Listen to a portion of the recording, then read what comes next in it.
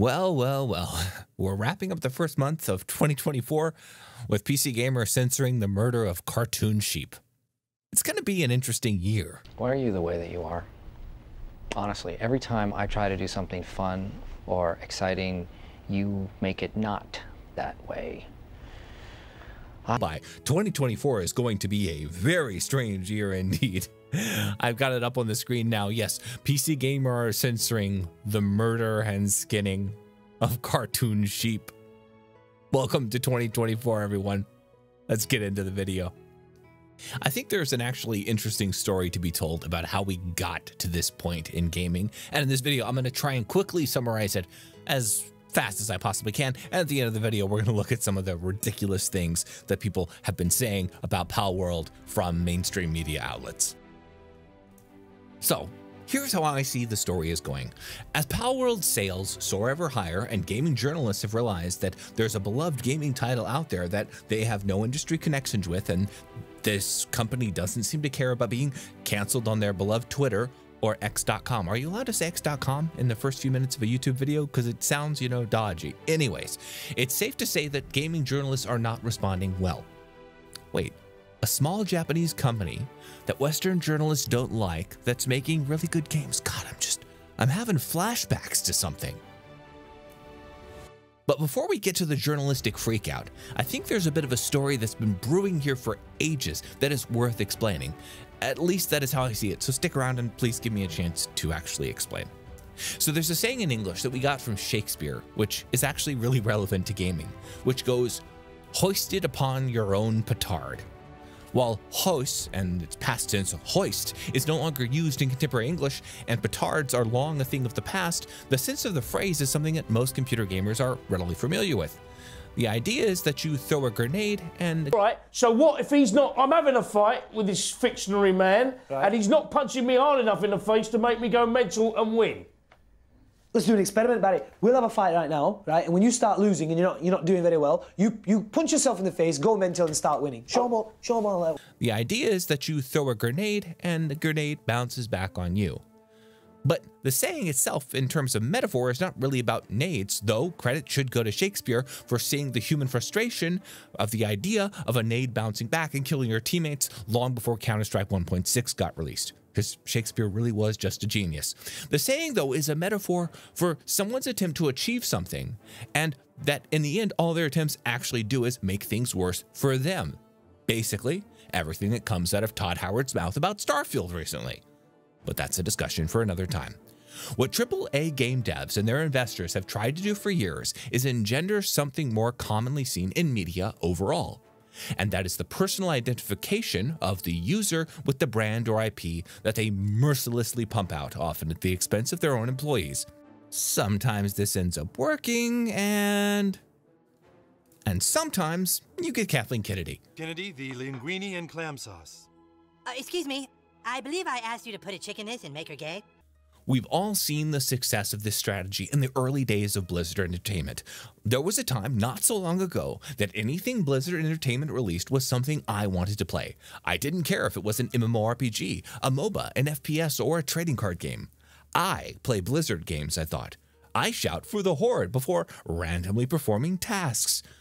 When I go to do the dishes, I say, "Work, work." But the close bond between the intellectual property and the fans is undoubtedly a contentious relationship.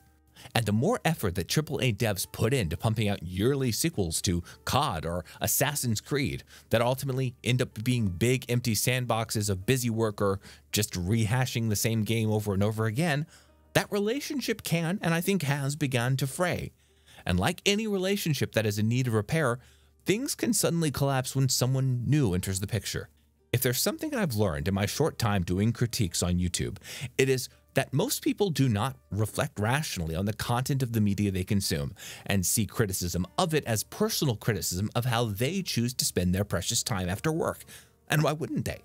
To quote the great Asmongold, "Make game fun, please." I think it's more of a paraphrase, but you get the point. People play games to have fun, not to write video essays about them. I mean, unless you're me.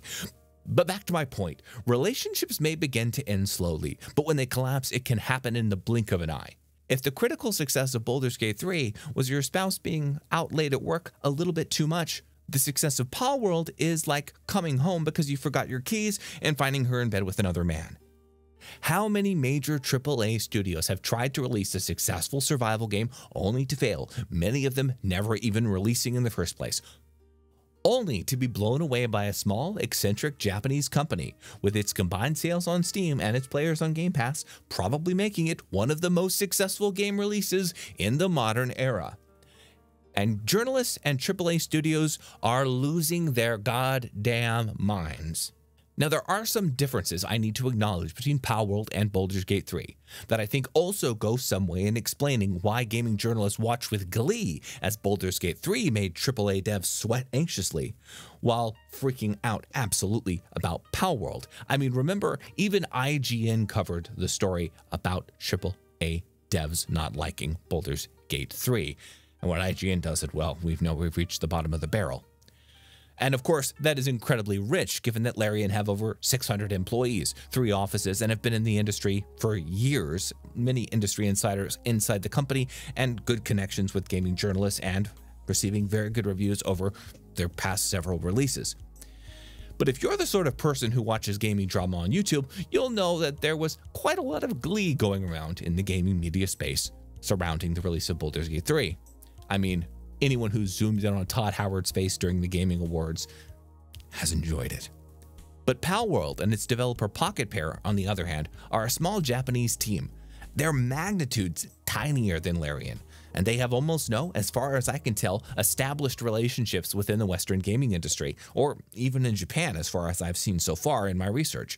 Their success is no doubt parasitic upon the success of the biggest bit of intellectual property to ever exist in the history of the human race, and that is Pokemon. Yes, that is, as far as I can tell, an established historical fact. As of 2024, Pokemon is the most expensive bit of intellectual property in the history of our race in this planet, and if we're alone, in the entire galaxy. Go and think about that for a while and come back after you've had a few glasses of whiskey. Anyways, back to the video, and I'll come to the whole discussion of Pokemon and Palworld in another video if people like this one. But for this video, I'm trying to stay on track. Just stay with me. In a sense, both Baldur's Gate 3 and Palworld are parasitic upon legacy media and nostalgia to an extent, Baldur's Gate 3 being the descendant of the Black Isle games, and Palworld being a bit of a allegedly Pokemon ripoff. But the situation for AAA devs is much starker with Palworld. Larian still had successful games under their belt which are highly reviewed, albeit that they made it way over the head of most normies. But if you follow the CRPG space before the Baldur's Gate hype, Larian were probably the most critically acclaimed developer of recent times in the space, alongside maybe Obsidian Entertainment. Somewhere, however, there is going to be board members looking at the stats of Palworld and some very nervous game directors and marketing professionals explaining why they couldn't do that at that price point. This is far from the end of AAA gaming studios, but it is undoubtable that some questions will need to be answered within these companies. Now, there's an entire story to tell about why these smaller companies are starting to suddenly make better games than what is coming out of these large AAA developers at the moment. And for that, I would point you to a video made by Tim Kaine, the creator of Fallout, who made a video on this topic about a few months ago. But to summarize his wonderful insights, he claims that employees at large gaming studios have no particular responsibility to get things done. So development sits in bureaucratic hell, where developers are too scared to make the risky choices necessary to A, actually release the game on time, and B, take any of the necessary creative risks to make a good game in the first place. Everything, all the bucks, get passed further back the line. Just bad English. Continuing. But his point is that all decisions need to be passed up the chain, presumably to eventually meet investor demands and the dreaded ESG requirements, media and public relations, and all the rest.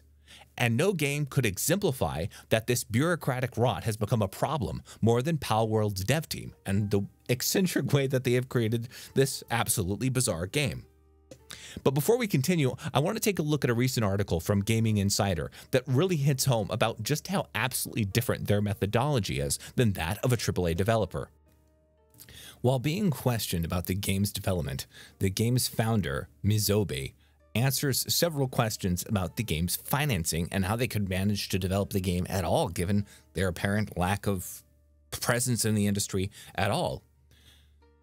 The person writes, ultimately, the game didn't get finished in a year. In fact, Mizobi says the game was quote-unquote bad and nowhere near close to being finished. Quote, I became clear that in order to realize the game we had envisioned, there was not enough manpower, money, or development time, he said. That's when I decided it wasn't worth actually budgeting the game. The budget cap starts with a zero balance in your bank account. When it reaches zero, you can borrow money, he said. In that case, do you need to manage your budget? Mizobi said that they would borrow money and kept working on the game, hiring people and building out what they wanted Palworld to be no matter what the cost. In the 3 years since that decision, 40 people have been hired to work on Palworld, with the studio outsourcing even more help. Now, if you've watched Tim Kane's video, and I encourage you to watch it after this one, that is such a completely different attitude towards that of many large Western developers. It is a team of people who have absolutely no idea what they're doing as a company, because I guarantee you that is not a good monetary policy to run a large company by. They're just making a game that they found funny and interesting, and they were going to keep doing it until the debt collectors came calling and stripping them of their stuff. And that's lovely, and we need more of that, regardless of the other controversies that Palworld has been involved in. But this is not the kind of humor that moralizing gaming journalists want. Even as I was recording this video, PC Gamer have started to backtrack a little bit on their criticism of the game, recently announcing only 30 minutes ago that Palworld is the Pokemon that this sinful world deserves. Oh, beginning. Let's be honest, if Pokemon were real today, we'd have Pikachu power stations, Poliwraths flushing fartbergs out of our sewers, Piplups cleaning crime scenes, and a rentable Chansey subscription service for healthcare providers. Something about this game has just inspired gaming journalists to be their most cringe selves in an otherworldly lake of cringe. And we're all drowning in it, and it's hilarious, and I love it. But let's back up a bit. I mean, this is a bit of an insert into this video because they're trying, the journalists, they're trying to keep up with the situation and trying to stay relevant, while at the same time just being drowned in their own cringe. Anyways, back to the way I started this video so we can resolve the situation in this in a sane manner before I lose my mind reading the things that gaming journalists have to say. So let's start with this article that I opened this video with, and now we've finally gone for a circle to get back to it. Palworld could be a delight if it wasn't so invested in being awful, written by the amazing journalist Lincoln Carpenter. Shockingly, animal cruelty doesn't make for a fulfilling experience. And he begins his amazing journalistic insights with, I was morally obligated to keep an eye on Palworld. I've been playing Pokemon on and off for 4/5 of my time on this earth. I'm a card-carrying Dwarf Fortress weirdo. You're definitely a weirdo. Which Palworld devs has cited as his favorite game. Ignoring Palworld would have been a dereliction of professional duty. Now that I've spent dozens of hours with it, emerging this week into early access, I can comfortably say that duty might have been fine to leave derelict. And watch how the cards have turned in the 7 days since he released that article. Now they're backtracking. Now it's on us that we like Palworld so much. Gamers are bad human beings. That's why we like this game. Because they can't back down from their industry commitments, that they will actually blame the players for wanting the most popular game to be released in at least, what, 4 or 5 years? The world's insane. And this is why we keep getting Starfield. This is why the latest Pokemon titles are garbage. Because these people spend all their time defending garbage for corporate interests while feigning being the moralists. If you like this insane rant, please like and subscribe. I think this is just one of the weirdest situations I've ever seen in the history of gaming, and I've loved every second of it. And I'll see you guys in the next video.